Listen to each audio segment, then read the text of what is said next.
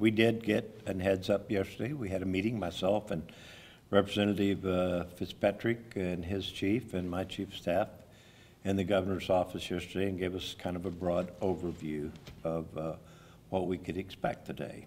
And the cuts that you see in the book is to the tune of $572 million.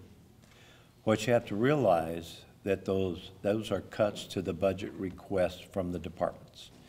Those occurred last October, prior to even the election. So when you see there's $572 million worth of cuts, those are cuts to the ask. So in my mind, I'm not sure that's cut. There are some cuts that we're going to have to accept and live through, and we will make the most out of limited revenues.